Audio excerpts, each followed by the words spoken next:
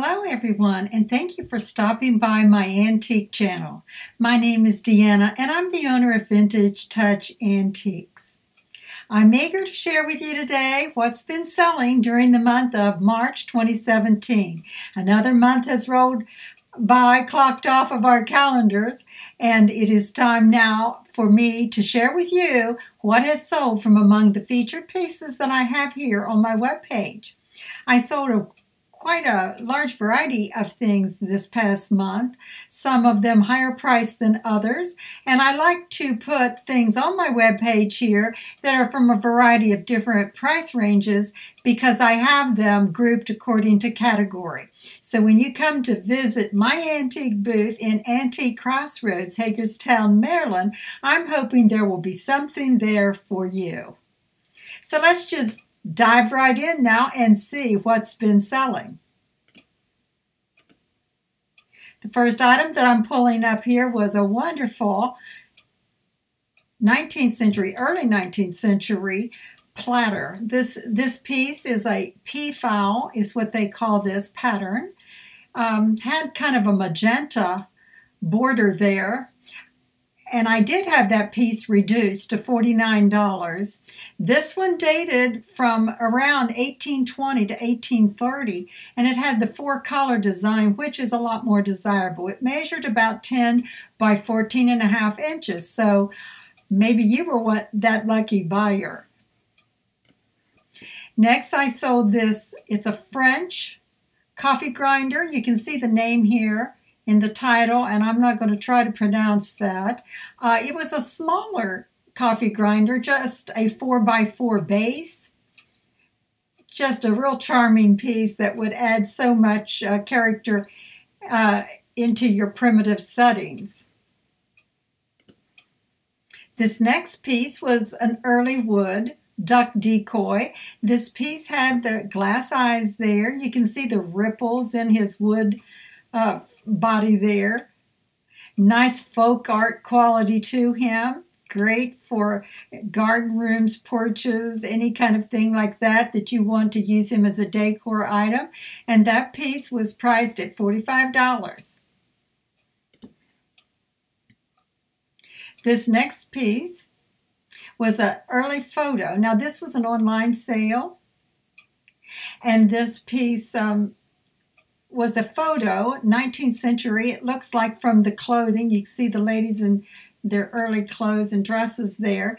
And it was from it was a photo of the German Methodist Orphan Asylum in Berea, Ohio. Now, we would not use that word today, probably asylum, to attach to children in an orphanage, but that was what they used. Like I said, Victorian time period. And that was an online sale. It sold for $15. This was the cutest little celluloid front. It's a little notebook with that colonial lady there on the front. Great old piece. Just a mini piece. I don't have the size down there, but it wasn't more than about 2x4 or 2x3. And that piece sold for $15. And this was a nice early black pepper canister. This was a golden rule, and it has the letters CWS on the front, has the screw-on tin cap, 1 pound size it was, 6 inches tall, had a green color, and that one was priced and sold for $28.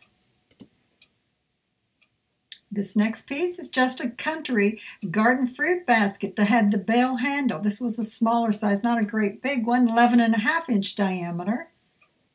You can do a wonderful lot of things with an old basket like that, and that one sold for $12.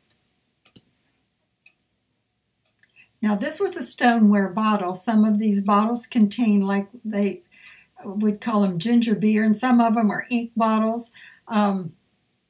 It had an original label of Roger Bordeaux, had a lion impressed mark on it. As you can see, some of its label is still on here, and that bottle sold for $15.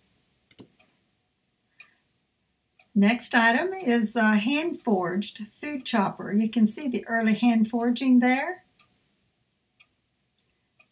Great old primitive kitchen tool, sold for $18. Now this next piece, I had two of these actually, and I sold one online and one in my shop. This was a Dundee marmalade jar. Nice old ironstone type of pottery there. Very popular. This one sold for $17. And then this was a scissor style antique candle snuffer and wick trimmer. This one did not have the footed bottom there that some of them have to rest. It never did. It was an early piece, and that piece sold for $10. And then I sold this early dough scraper. I guess it was the month for kitchen tools and gadgets, and I do sell a lot of those. And this one is also a hand-forged dough scraper, and this one was priced at $25. Then I sold this straight razor. I think I showed this on one of my videos when I found this. It's a new arrivals, and it did have a name. It was Bindley Hardware Company. Prussia is the name on it. I put that old case with it as a protective thing to use with your razor. This was a tortoiseshell style of handle, and that piece sold for $15. Another kitchen tool. This was a bell tassel hand-forged spatula or turner. You can see there the shape of it is unusual, and the little the handle here had a curved edge like a tassel for hanging, and that piece sold for $15. And I sold this rug beater. This was an angled, handled rug beater. Just a heavy-duty piece, wire, you know, the graphic design. A lot of people use these on walls for just, you know, their graphic quality on a wall. And that piece sold for $18. Now, this book I did also show in my haul video, and I think it was that or new arrivals, but this one went to the shop. I did have a lady that was interested in it online, and I hated because when I got back to the shop a couple of days later, this book had already sold, and I sort of felt like it would go quickly. It's a botany book, and it's very unusual to find these, how plants grow, and it was for young children. And I had it priced at just $13, and it was copyrighted at 1858. So if you were the lucky buyer that got it in the shop, I'm happy that you got it as well, because I was about to pick it up and put it online for this other lady. But keep trying if you were the one that was wanting it, or if anything that you see in my videos, if you're interested in them, just contact me. And if they can be put online so they can be purchased online, I'll be happy to do that for you. Of course, always remember there will be shipping costs added to the prices that I quote. Now, this piece was an antique Buckingham, smoking tobacco tin. It did have some rough areas there, but this was a rather hard to find one, a little bit, you know, rather sought after. And so because of the condition, I had that one priced at $18. And another tin, this is the Tin Litho Russian Treasure Chest tea tin. And it was a little small tin, had a great appearance, and that one sold for $9. I also showed this in one of my videos. It was an early heavy-duty metal. You can see the star design there that's embossed, and the diamonds design there at the bottom. It's a match holder. It would have hung on the wall to hold matches, and that one sold for $15. Another piece that I also showed in one of my videos, and this was a charming little galvanized chick feeder, just 11 inches long. Usually they're longer than that, so this one was an unusual piece, and this piece sold for $16. Another piece that you might have seen on one of my videos, this was an Arts and Crafts copper cauldron. It had this wonderful dovetails around here. This was an early piece. It was missing its handle, but because of its age and unusualness, just 4.5 inches tall, and that piece sold for $35. Now this was a beautiful piece. I love this. This was fabric. It's a Victorian mourning fan. Mourning as in the way they dressed in black, and their rules for mourning when there was a death. This was etched. This was all wood, part the handle here, and this was etched, and this was fabric. And it was just a really unusual early piece, and that one sold for $18. And then this piece I also showed in one of my videos, and one of my viewers contacted me about this. It was about an 18-inch long handle there with this little, it was just a hand rake, but it was only a hand-held one, you know, a short one, 18 inches long. And the reason I liked it was because of the crude way that was put together and made by someone, and that one sold for $14. Now this is an Atlas antique straight line, no shoulder. It's a quart canning jar, aqua. It does have Atlas on there. You can barely read Mason, all that on the front, but it's hard to photograph those glass jars. But you can see the straight line to it there. And that one sold for $17. And here's a piece that I just thought was charming as it could be. I've loved it ever since I did. I've had it, and now somebody else owns it. And this one is an all-tin embossed, heavily embossed, you see there, child's ABC plate, and this one was showing the story, Who Killed Cock Robin? And of course, it's so hard for us to understand in today's world, these kinds of things for children. You know, who killed Cock Robin?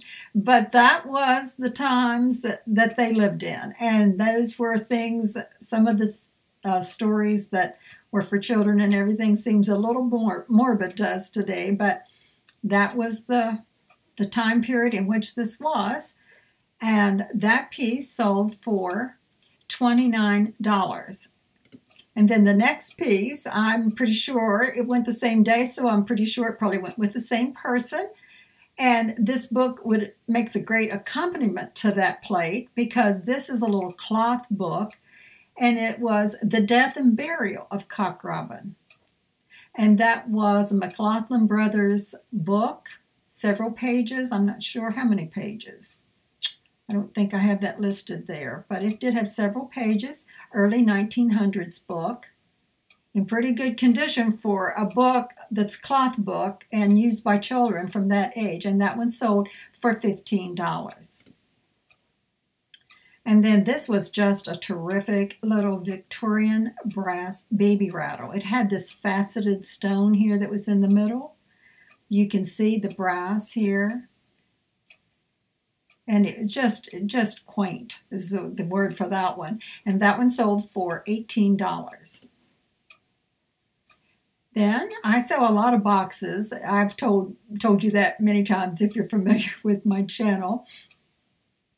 And this was a Leeds and Northrop instrument box. It was all oak. It had that great little latch there. That box sold for $15.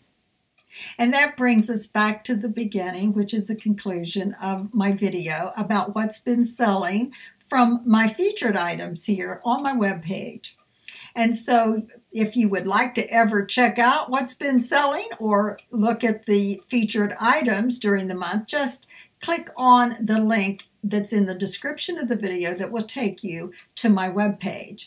Also, in the description, you'll find a link to my online store, and you can look that over. There's plenty of antiques and vintage items there as well. And like I said, if you see things in my haul videos or my new arrivals videos that you are interested in purchasing, you'd like to see them placed in my online store so you can view them and purchase them there, I'd be more than happy to do that for you if I can. And also, let me invite you to visit my antique booth. It's a double-space booth that's located in Antique Crossroads, Hagerstown, Maryland. You'll find my booth on the left side of that large one-level mall, and just look for the large Vintage Touch sign that hangs in the back of that space. And of course, let me invite you to subscribe to my channel. I'd love to have you subscribe and to see all of the videos that I put out, and hit the notification bell so you don't have to miss any. I have a wide variety of antique videos in different playlists grouped accordingly, and so just check out. If you're not familiar with my channel, check it out and see if there's something there that you think is worth subscribing to. I'd love to have you. And then finally, before I close, let me encourage you always to enjoy your collecting of antiques and your discovery of them. Learn the history of them, because when you own an antique, you own a piece of history. So bye-bye till next time.